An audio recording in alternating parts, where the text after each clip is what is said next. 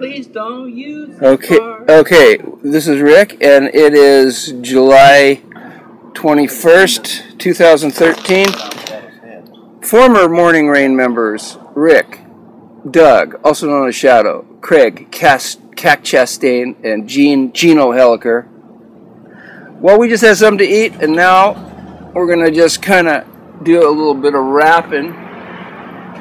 Okay. We had some Mexican food from Cha-Cha-Cha's right next door. Let's see. We're going to can all keep it down. We'll do our version of Blazing Saddles here in a minute. Yeah. Okay, so we all got together last summer and played a gig at the Salem Armory, and it was wonderful. It was. The idea that 60-plus-year-old guys could all come together not just once, but several times to rehearse, so we didn't totally suck. We sucked. Yeah, as it turned out, if you watch the video, we sucked in a couple places. But overall, we had enough of our family there to give us encouragement and clap at the proper time. I want to thank everybody that came out to see us last summer, and of course over the years. You know, those of you who have, helped us to achieve great things, like say, playing the Salem Oddfellows. The Oddfellows are one of my favorites. And the Gal's Armory. Yeah, the Lebanon Armory. Hebner Rodeo Grounds. The Hebner Rodeo Grounds several times. We ran our own ticket to Hebner Rodeo Grounds, right? We tore it up so much that they asked us to come That might have been our launching pad. I think so. Once we hit Hebner, it was all next step I own. We filled the void that Pull and Push with Quackenbush had left when Roy died. Yeah, we owned Hebner. They begged us to come back. That's what I'm talking about. Yeah. I just remember them trying to beat me up.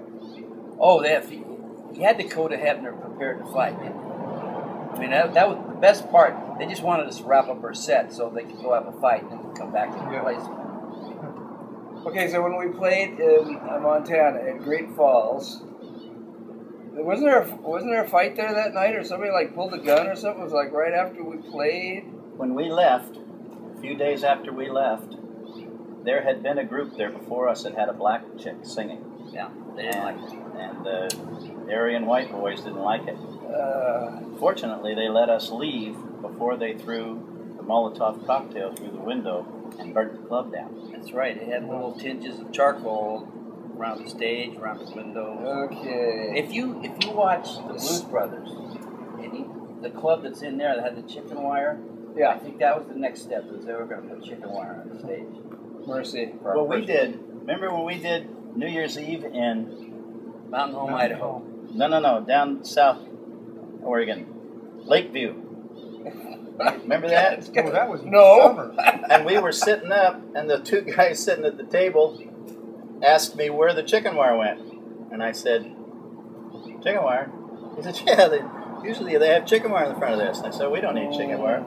And he said, "Well, you may not be any good, but you got balls." Well, the Cimarron Club was right by the Air Force Base, remember? Yeah. And the guys that were getting ready, they were training on the fighter jets to go to Vietnam, and they would train on these fighter jets early in the morning, but they close the club down at 2:00 at night. Oh yeah. Yeah. They get up and they say, "Well, I gotta go. I gotta fly at F-16 in the morning." Who all went out to the base with me? Oh, I went out one yeah? time. Yeah. Yeah. We just drove right on. Now they give you an anal search before they let you on that base. That's a SAC Air Force base. Oh, yeah, we just drove right on. Opened the door, walked in. There was a big crack in the wall. It was leaking on the floor. Oh my goodness! And they had the ICBMs were all within. They didn't want to tell us exactly where they were, but a good part of our nuclear arsenal was about 5 miles from the Cimarron Club. I can remember talking to a guy there, a pilot, just between sets, and he was telling me that what he really enjoyed was taking the plane up as high as they could go, and then turning the plane so it was going straight toward the earth, and gunning it. And just make it go as fast as it could straight toward the earth, and then pull out. $20 million worth of plane. Yeah. Now, speaking of that,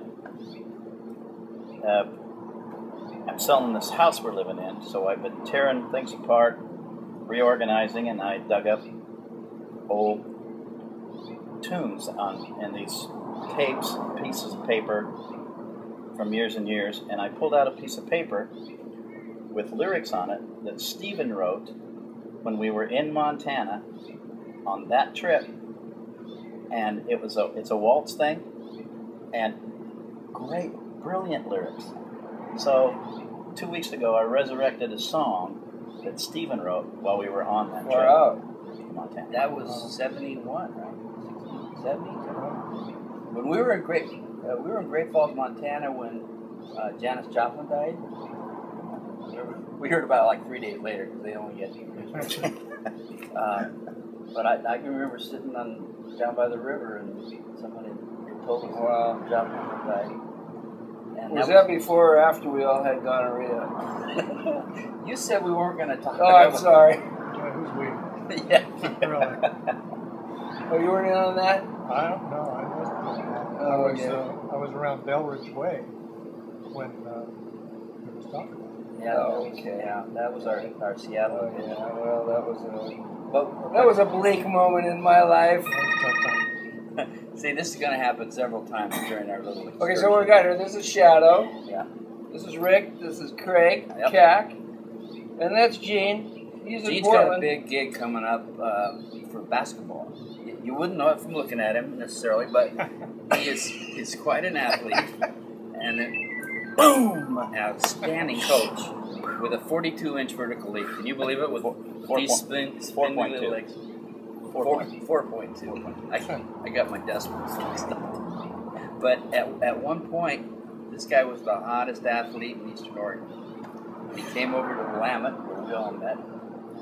And My life took a giant dump right after that. Took away his basketball and gave him a guitar, and the rest is history. When I first met Gene, was at a Willamette function right before we became freshmen, and I saw that cat playing guitar, and I was like, wow.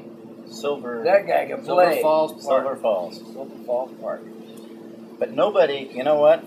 I was over here playing my guitar, my hot licks, but there was this guy over there, long curly blonde hair, doing the Bob Dylan thing, and about a half a dozen babes sitting listening to him sing.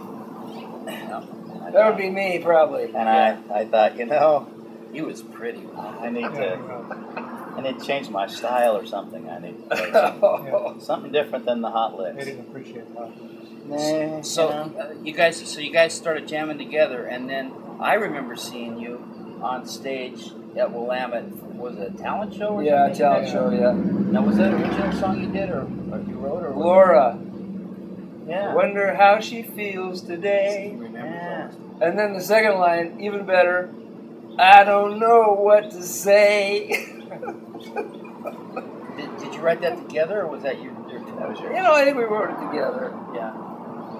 Gene came up with a real nice guitar figure in the beginning for the vamp, and that inspired me to write some entirely sophomoric lyrics to go with it.